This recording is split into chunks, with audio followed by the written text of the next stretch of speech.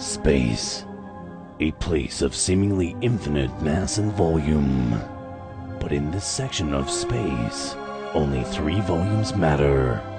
Medium, large, and Goliath.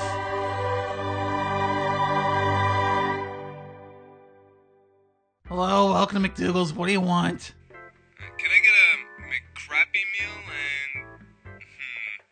Hey, what's in the Harry McNugget? Well, long story short, Harry got his arm stuck in the fryer. No big deal, really. He just got another cybernetic replacement. Worst part, really, was that he spent the next week acting like the Terminator. Harry, could you go clean the bathroom? We just had a bunch of cheerleaders come through, and there's vomit everywhere. I'll be back.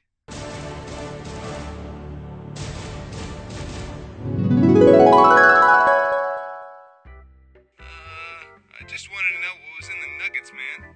Mostly chicken, with parts of Harry.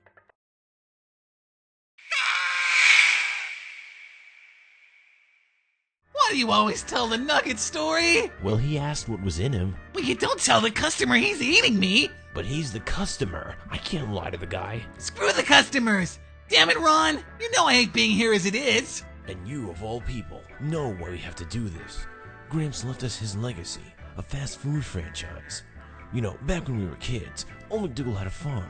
And on that farm, he had a cow, and then he kicked its ass and made some burgers. Well, if he killed it, where did the milk for the cheese and the cheeseburgers come from? He milked a chicken, Harry. But that doesn't make any sense.